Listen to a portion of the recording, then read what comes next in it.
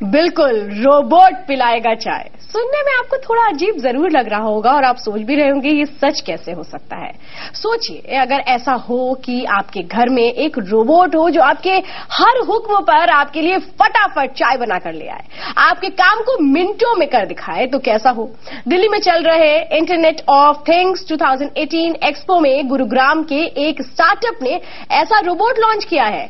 आर्या नाम का ये रोबोट सबके आकर्षण का केंद्र बना हुआ है और कैसे ये काम करेगा, कैसे इसको बनाया गया है, तमाम चीजें समझते हैं इस रिपोर्ट के जरिए।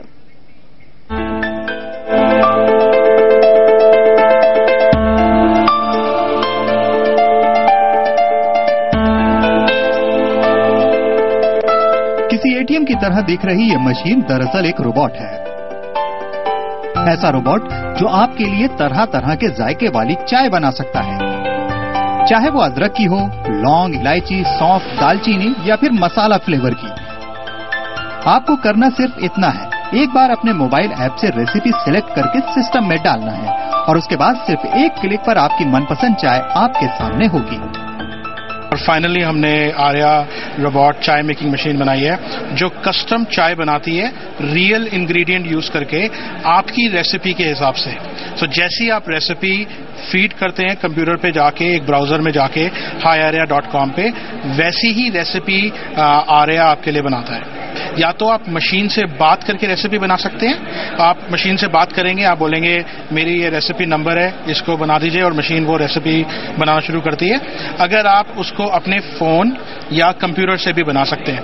आर्या नाम के इस रोबोट में आप अपनी चाय का वक्त शेड्यूल कर सकते हैं और अगर कभी आपके गैजेट्स साथ न दें तो आप बाकायदा इससे बात करके अपनी चाय ऑर्डर दे सकते हैं। एक चाय बनाने में करीब 4 मिनट लगाता है Arya. Okay, thank you, this is completed. एक सेकंड, कंप्लीटेड हो गया। इसे बनाने वाली कंपनी हाई आर्या का प्राइमरी फोकस कॉर्पोरेट सेक्टर पर है, जहां दिन में सैकड़ों कप चाय की जरूरत होती है। कंपनी के मुताबिक ये रोबोट एक दिन में 100 से 300 कप चाय बना सकता है। कंपनी फिलहाल इसे लीज पर देने को तैयार है, जिसका मासिक किराया करीब 25,000 रुपए होगा। शिव प्रकाश यादव, जी मीडिया, दिल्ली। तो वाकई इंटरेस्टिंग था और आपको देखकर भी लग रहा होगा कि कौन सी टेक्निक है जिसको अपनाया गया और ये बकायदा अब रेंट आउट करने की भी बात यहां पर निकल कर आ रही है। रुकेंगे एक ब्रेक के लिए, ब्रेक के बाद देखिए हिंदुस्तान आउटलुक।